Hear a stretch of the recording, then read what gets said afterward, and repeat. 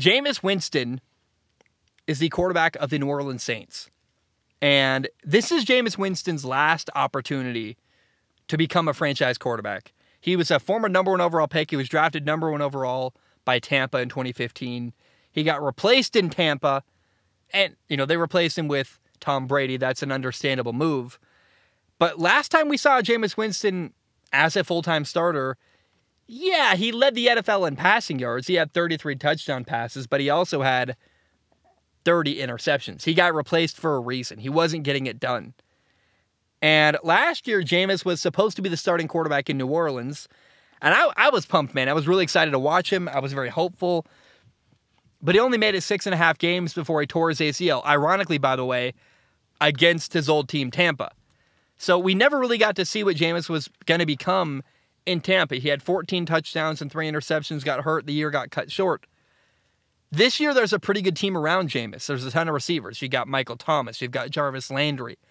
Chris Olave is a new first-round pick. Getting Jarvis Landry, by the way, unbelievable. Didn't think they'd get a receiver that talented on top of Michael Thomas and Chris Olave. They've got a good offensive line. They've got Alvin Kamara at running back. They've got a good defense. New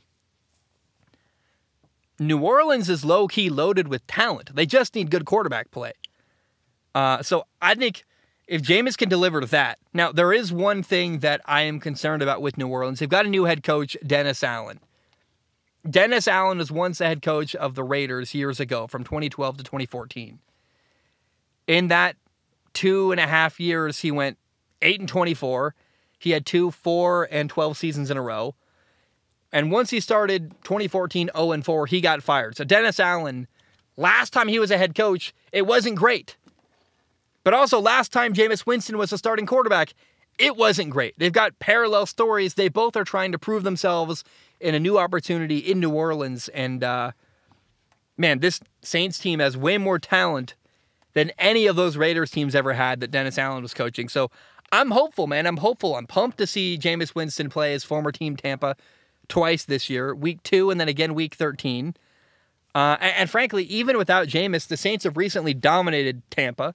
So I'm really hoping we get to see Jameis Winston get his revenge against his former team. That would be really, really cool to see. So he's got a good team around him. That means, though, there's no excuses for Jameis Winston this year. This is Jameis Winston's final opportunity to become a franchise quarterback, and I think he's going to do really well. But if it doesn't work out here, he's not going to get another opportunity, especially not one this good with a great team around him. In a good situation like New Orleans. So I'm hopeful. I want to see Jameis get revenge against his former team, but if it doesn't work out here, he's never going to get another shot like this ever again.